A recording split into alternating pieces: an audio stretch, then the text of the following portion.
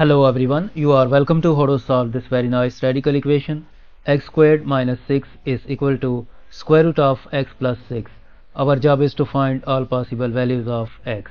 So let's start.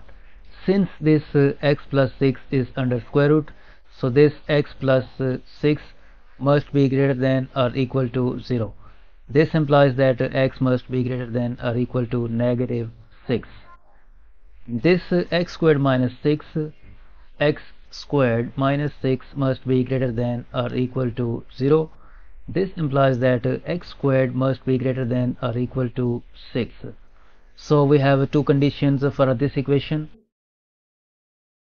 We use these two conditions to check the solutions of this equation. Now let's continue by squaring both sides.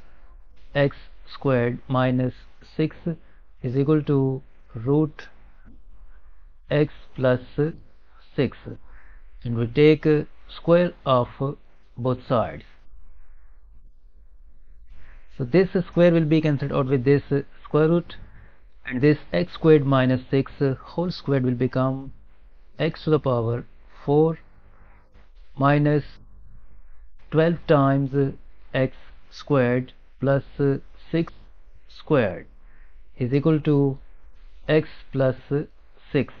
Rearrange these terms and move this x and this 6 to the left hand side. This will become 6 squared minus 12 times x squared minus 6 plus x to the power 4 minus x is equal to 0. Next, 6 squared. From these two terms, negative 12x squared minus 6, we can factor out negative 6. Negative 6 as common factor, and in bracket left 2x squared plus 1 plus this x to the power 4 minus x is equal to 0. Now we suppose that t is equal to 6.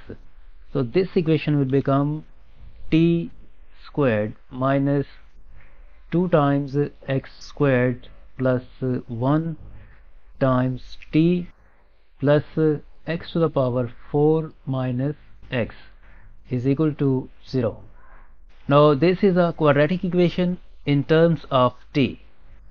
According to quadratic formula, t is equal to 2x squared plus 1 plus minus square root of, in place of b squared we write negative 2 times x squared plus 1 whole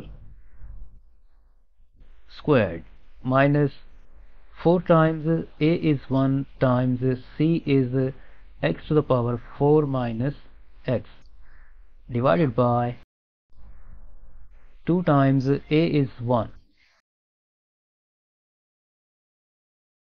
Next, t is equal to 2x squared plus 1 plus minus square root of, since square of a negative number is always positive, so we can remove this negative sign, and this 2x squared plus 1 whole squared will become 4 times x to the power 4 plus 4x squared plus 1, and negative 4 times 1 times x to the power 4 will become negative 4x to the power 4, and negative 4 times 1 times negative x will become plus 4 times x divided by 2 times 1 will become 2. Now this negative 4x to the power 4 will be cancelled out with this positive 4x to the power 4, and we are left with t is equal to 2x squared plus 1 plus minus square root of this 4 times x to the power 2, this 4x plus 4x plus 1 divided by 2. Next, t is equal to 2x squared plus 1 plus minus square root of, this is a perfect square, so this will become 2x plus 1 whole squared divided by 2. Now this square will be cancelled out with this square root, and we get two values of t. T is equal to 2x squared plus 1 plus 2x plus 1 divided by 2, and the second value of t is equal to 2x squared plus 1 minus 2x minus 1 divided by 2. Now we further simplify this one. This will become t is equal to 2x squared plus this 2x, and this 1 plus 1 will become plus 2 divided by 2, and t will be equal to, from these three terms we can factor out 2. In bracket left, x squared plus x plus 1 divided by 2, and this 2 will be cancelled out with this 2, and from here we get the value of t is equal to x squared plus x plus 1.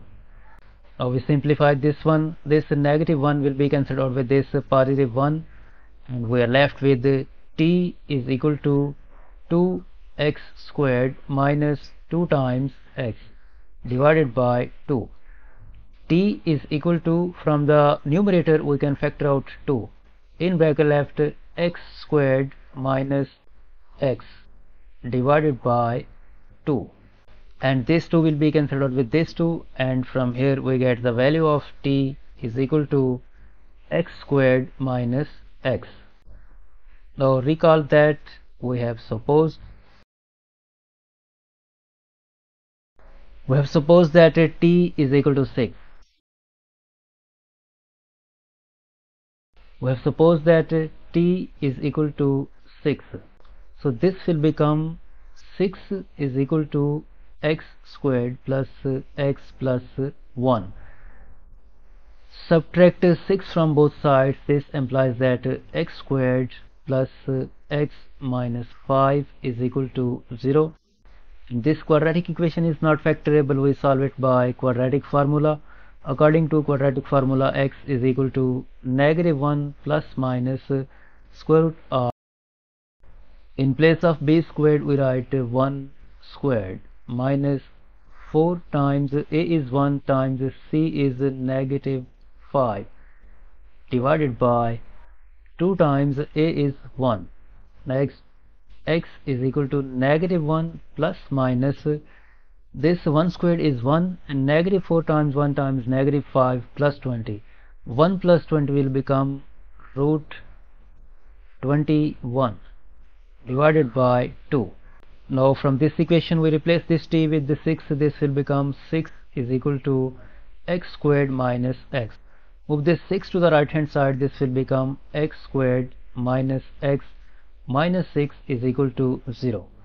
And this quadratic equation is factorable. We write this x squared. We can write this negative x as a -3 times x plus 2 times x minus 6 is equal to 0. From these two terms we can factor out x. In bracket left, x minus 3. From these two terms we can factor out plus 2. In bracket left, x minus 3 is equal to 0. This x minus 3 is common, so we factor out this x minus 3, and in bracket left, x plus 2 is equal to 0. From here either x minus 3 is equal to 0, or this x plus 2 is equal to 0. From this equation we get the value of x is equal to 3, and from this equation we get the value of x is equal to -2. And from this equation we get two values of x. X is equal to -1 plus root 21 divided by 2, and x is equal to -1 minus root 21 divided by 2. So we have four values of x. This is first, this is second, this is third, and this is fourth. Now we use the domain to remove invalid solutions. As a domain, we have two conditions. First is x squared must be greater than or equal to 6. And the second is x must be greater than or equal to -6.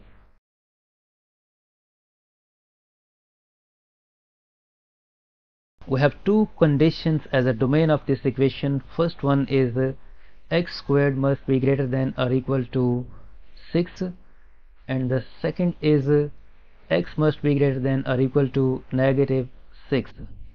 From this value of x1, x squared is approximately equal to 3.2, and from this second value of x, x squared is approximately equal to 7.8, and from this x squared is equal to 9, and from this x squared is equal to 4.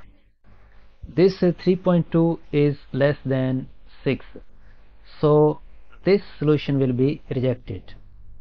And this 4 is less than 6, this also will be rejected.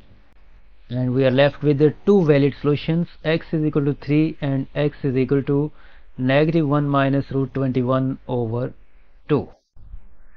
X is equal to -1 minus root 21 over 2, and x is equal to 3. These are the two solutions for this equation.